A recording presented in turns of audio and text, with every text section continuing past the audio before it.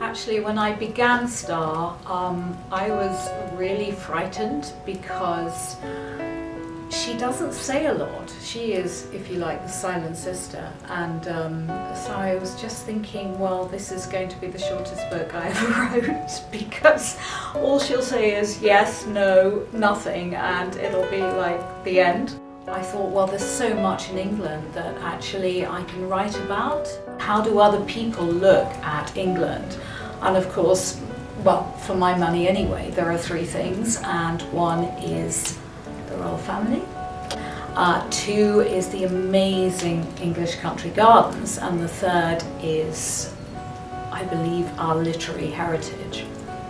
At the end of the Storm sister, Ali's book, Star, we know, is living in London. And what was so great about Star was the fact that I was actually pacing up and down along the streets that her story is set in. There's Albert Bridge, which I can actually see from my house, and she takes the bus up to Kensington High Street, which is a place that I used to live very, very close to, and Church Street, and on Church Street there is this amazing imaginary antiquarian bookshop, and really it's when Star gets to that bookshop that she starts to uncover her past story.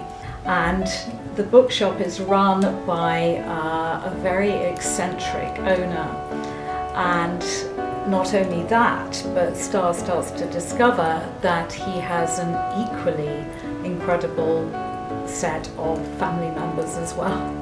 This was really interesting for me because obviously I was talking about my own country's past. I went up to the lakes, and one of my favourite childhood authors, and an author that I still love, is Beatrix Potter, and so she also features in the book as well.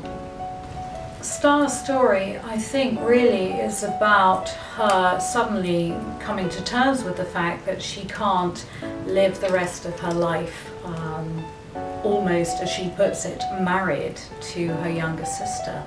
And so she has to find somewhere, dig down deep and find the courage to move forward and find her own life and actually come out of the shadow of Cece.